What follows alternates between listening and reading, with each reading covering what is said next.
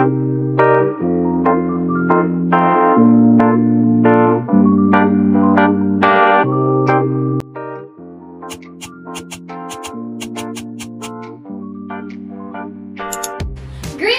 dear students of Digos City National High School.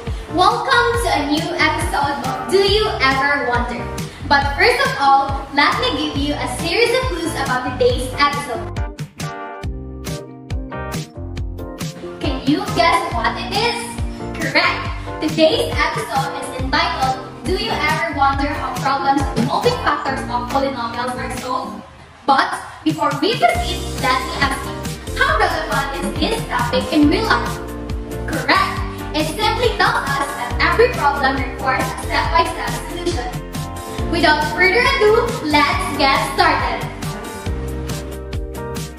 Several problems involving factors of polynomials require basic understanding skills on verbal phrases or sentences which should be translated into mathematical expressions and equations. The factors that must be considered in solving problems involving factors of polynomials are as follows. Variables to be used. Given facts. Required. Equation.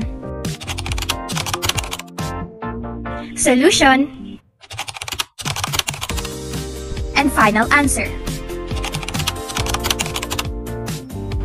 Now, let us apply these steps in solving problems involving factors of polynomials. Nicole is currently watching television. Her favorite shows are broadcast on 2 consecutive channels. The product of the 2 consecutive channel numbers is 72. Find the numbers. Letter A, variables.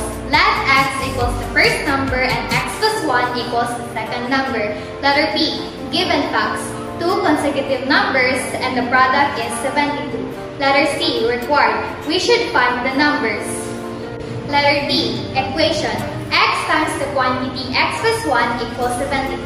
Since the product is given, apply multiplications of 2 unknown numbers. Letter E, solutions. X squared plus x equals 72. X squared plus x minus 72 equals 0. The quantity x plus 9 times the quantity x minus 8 equals 0. Equate the first factor to 0. X plus 9 equals 0. X equals 0 minus 9. And x equals negative 9. Equate the second factor to 0. X minus 8 equals 0. X equals 0 plus 8. And x equals 8. To solve for the second number, x plus 1 equals negative 9 plus 1. And x plus 1 equals negative 8. To solve for the second number, x plus 1 equals 8 plus 1. And x plus 1 equals 9. And letter F for the final answer. The 2 consecutive numbers are 9 and 8 or negative 9 and negative 8.